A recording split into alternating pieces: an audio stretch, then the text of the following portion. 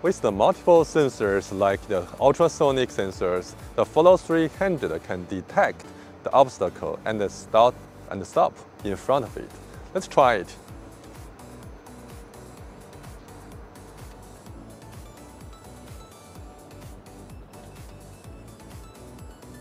Okay, so in this case, you can stand beside it and it will follow you like this.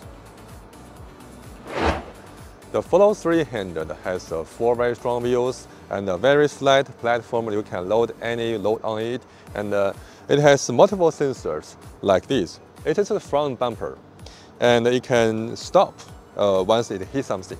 And also it has the multiple ultrasonic sensors like this. And then it has 2 tracking sensors, one in the front and the other one at the back.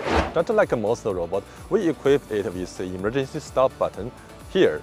And in case of emergency, you just need to press it. Let me do a demonstration. Press on it. Stops.